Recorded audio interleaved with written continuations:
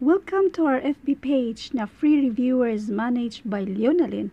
At itong video ito ay i-post din natin sa atong YouTube channel na Solving Math with Leonalyn. Napapansin nyo ba na lately halos lahat ng mga videos natin na imbis sa YouTube lang natin i-upload dito rin sa FB page para may choice kayo. Pero mas maganda pa rin sa YouTube kasi pwede nyong i-save as playlist tapos kayo na yung mag-title.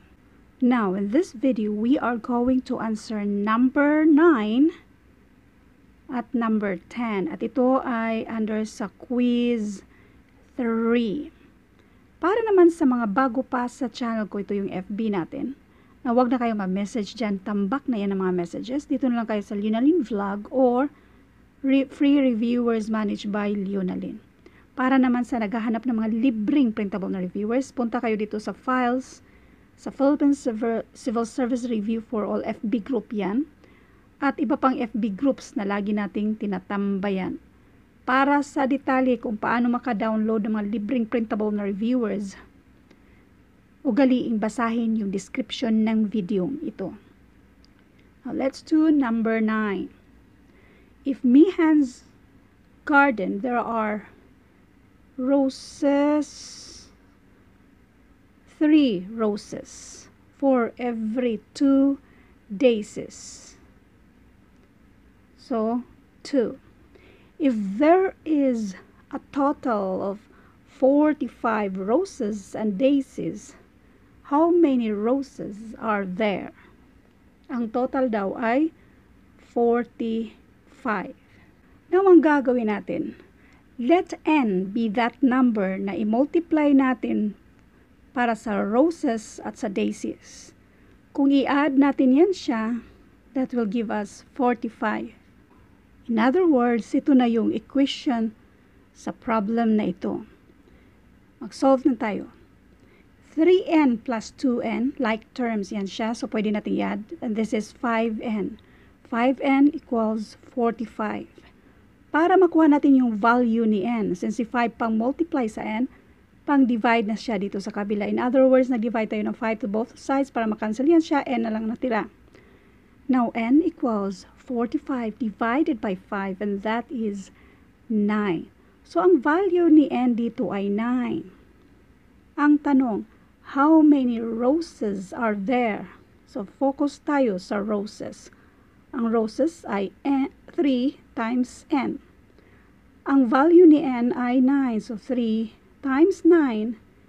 And this is 27. So, ang sagot dito ay 27. Another way of solving this. Isa pang paraan pero pariho lang din naman ito. Kada 3 roses may 2 daisies. In other words, 3 plus 2, and that is 5. Bali, kada 5 na set of flowers, mayroon niyang 3 roses at 2 daisies. We have 45. 45 divided by 5, and this is 9. So, yung 9 na yan ang multiply natin sa roses kasi yan yung tanong. 3 times 9, and this is 27. Kaya ang sagot ay 27. I-double check natin yung 9 na yan. I-multiply natin sa 2, and this is 18. Kung i-add natin yan, 27 plus 18, and that is exactly 45. So, therefore, ang sagot natin 27 ay tama. By the way, laging tandaan, never memorize the answer because that will never help you, kundi yung paraan kung paano natin ito sinagutan. Number 10. The difference between the squares of 2 consecutive positive integers is 17. Let x be the first number. Yung second number, x plus 1. Consecutive yan siya. So, itong x plus 1, siya yung mas greater sa x plus 1. Consecutive numbers. Squares, bali, x plus 1 squared. Difference, so i-minus natin. X squared. And this is equal to 17. Ito na yung equation sa problem na ito. Now, isolve na natin. Now, ito muna ang isolve natin. For more examples sa multiplication of binomials, pwede nyong i-search, lagyan nyo ng Leonalyn para ma-sort out ba yung dati na natin na-upload. Leonalyn multiplication of binomials para makita nyo or mapanood nyo yung iba't ibang ways para mag-multiply ng binomials. Mayroon tayong tinatawag na box method, vertical method, FOIL method. So let's do the vertical method. X plus 1 times x plus 1. And this is 1 times 1 equals 1. 1 times x is equals x, yung plus sign. 1 times x is equal to x, and plus sign yan siya. X times x equals x squared. This is x squared plus 2x plus 1. So, yan yung value dito. Isulat natin. This is x squared plus 2x plus 1. Then, minus x squared equals 17.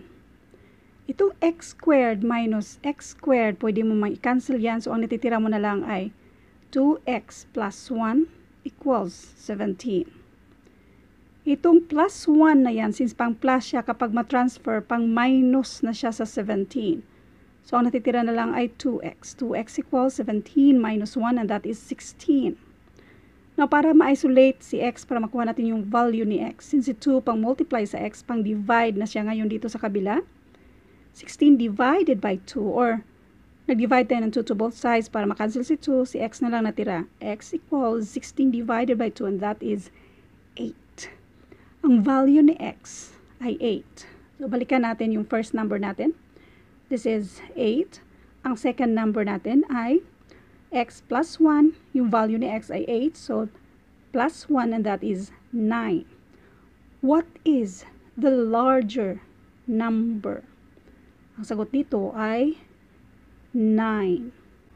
Now, let's double check. Balikan natin yung mismong tanong, yung problem natin. The difference between the squares of two consecutive positive integers is 17.